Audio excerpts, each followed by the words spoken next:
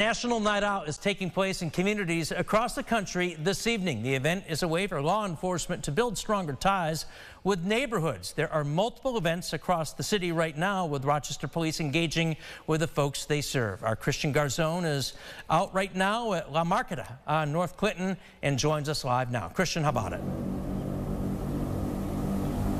Hey, John, this is the chance to meet and greet people in a totally different light and setting. It's relaxed, it's food, it's family, it's fun, all rolled into one. Now, this year is yet to kick off, but Rochester Police did tell us there are 10 events scheduled tonight across the city for National Night Out. Think along the lines of block parties, some big, some small. But, John, the crown jewel is going to be this right here. We were here last year. We're going to do it again this year.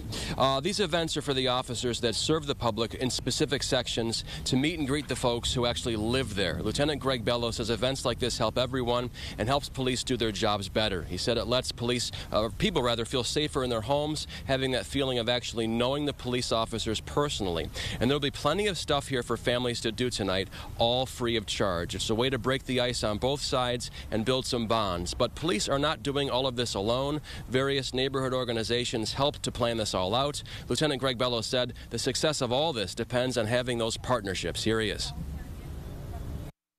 Yeah, 1,000%, and that's what it shows. It gives our officers a chance to slow down, go out and meet people in a face-to-face, not just going 911 call to 911 call, and not just dealing with people during traumatic and difficult moments, but now working with people and meeting people and good times, and we're out having fun. Now, other events are taking place tonight across the city, like I said. Genesee section, Lake section, and Goodman section included.